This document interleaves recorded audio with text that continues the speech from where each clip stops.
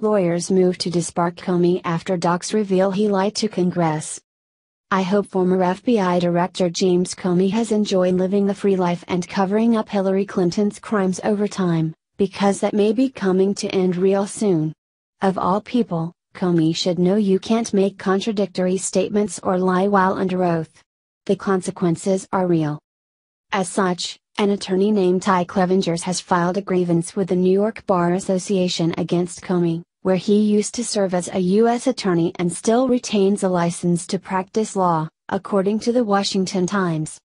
The heart of the issue outlined in Clevengers' grievance is the fact that Comey testified during a September 2016 hearing that he had not predetermined the outcome of the investigation into former Secretary of State Hillary Clinton's private email server prior to his announcement that there'd be no criminal charges in July 2016. That assertion has since been proven false by the revelation that Comey had prepared draft statements exonerating Clinton of wrongdoing several months prior to interviewing her or more than a dozen others associated with the scandal. This rather important discrepancy was discovered by the Senate Judiciary Committee as they looked into Comey's handling of the Clinton investigation and subsequent termination by President Donald Trump, and was noted in an August 2017 letter sent by Committee Chair Senator Chuck Grassley to FBI Director Christopher Wray seeking confirmation, which while heavily redacted, was nevertheless recently produced. Insofar as Mr. Comey gave materially false testimony to Congress, it appears that he violated Rules 1.0w, 3.3a, 1, and 8.4 of the New York Rules of Professional Conduct, wrote Clevenger in his grievance letter to the bar's Departmental Disciplinary Committee.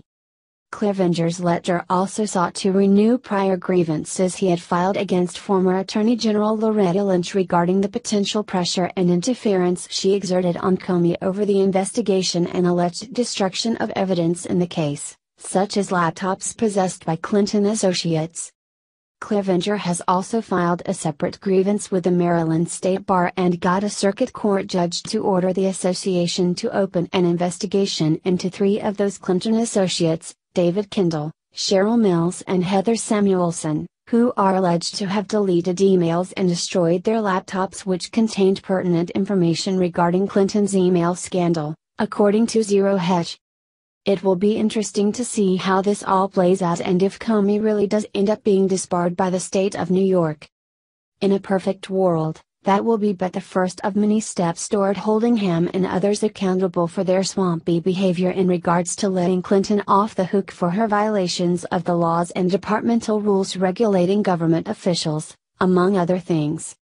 According to Fox News, in a series of tweets, Trump also swiped at the Justice Department, seeming to suggest they review what he called an apparent fix. Wow, FBI confirms report that James Comey drafted letter exonerating crooked Hillary Clinton long before investigation was complete, Trump tweeted. Many people not interviewed, including Hillary Clinton herself. Comey stated under oath that he didn't do this. Obviously a fix? Where's Justice Department? Trump followed up on Twitter with, as it has turned out, James Comey lied and leaked and totally protected Hillary Clinton. He was the best thing that ever happened to her.